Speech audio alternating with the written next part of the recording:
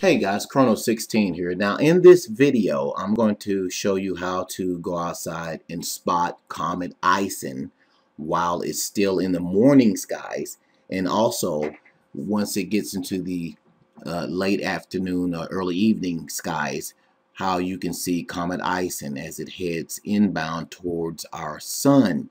Now, what we have on screen here is, again, the program called Stellarium. There's a link under this video on how to get this program for free. Just simply download it for free. Okay, very simple program to use. Now we have it set. Now this is the date that I'm recording this video, by the way. We have it set to the current time, which is 4:25 a.m. in the early morning. Okay, and I mean, I can go back an hour, but it'll obviously put Ison a little bit lower in the sky. So let's go ahead and go to about 5. Let's go ahead and go to about 5 a.m. and that'll be 6 a.m. Eastern time, 5 a.m. Central, and 4 a.m. Mountain, and 3 a.m. Pacific time. And what I have turned on here is I have the constellations and everything turned on. Now, let's say you just downloaded this program and you don't know how to use it. Okay, what you want to do is you want to go over here to the menu area and you want to click on the configuration window.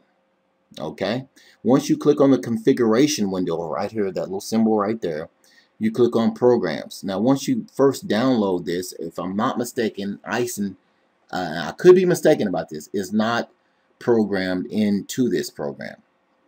So what you want to do is you want to go over to this little configuration that's lit up there, and usually when you get here it looks like this. Okay, what you want to do is you want to go over and go to plugins and click on Solar System Editor. Okay, just like that, and then you click on configure down here. Once you click on configure, what you want to do, guys, is you want to import some objects. So how do you do that? You go down here and click on import orbital elements in MPC format. You click that, guys. Okay, and it'll take you to this screen right here.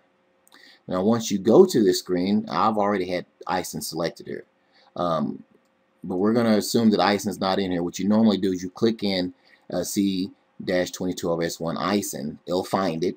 Once you find it on the list, you click it right there and highlight it, put the check right there. And what you want to do is you want to add object. Now, if you've already gotten Ison added, this is how you update the information for Ison. You simply click on it again and add object, and it updates it to the most current position that they have on it. Now, everything that they calculate in the skies, guys, always has to be corrected because of human error. So if it updates Ison's position, is only because of human error has been involved, and nothing more. Nothing suspicious or strange about that at all. That happens all the time. Once you do all that, guys, you get out of the screen and there's your current position of Ison. Now let's say you're trying to look at Ison with a telescope and you want to, and you have a handheld computer that's connected to your telescope, which most of them usually come with nowadays.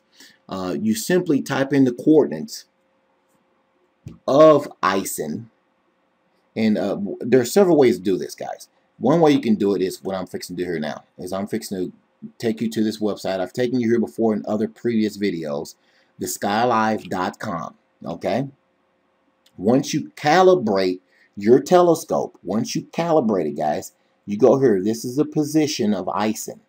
You type these numbers in and hit enter on your handheld telescope computer there, and it'll take you to the exact location of Ison, wherever it may be in the sky once you do that. Okay? Alright? It's that simple. That is, if you have a go-to telescope with a connected handheld computer to it. Now, as of right now, as of me recording this video, Ison is not visible with a pair of binoculars. You can see it with a good telescope right now. Ison is not as bright as they forecasted it to be, unfortunately. But again, that's the way it is. Now, as we go further into November, as we go further into November, there we go. I hate when this happens. Sometimes this program, there we go, it gets a little stuck there. We go further into November.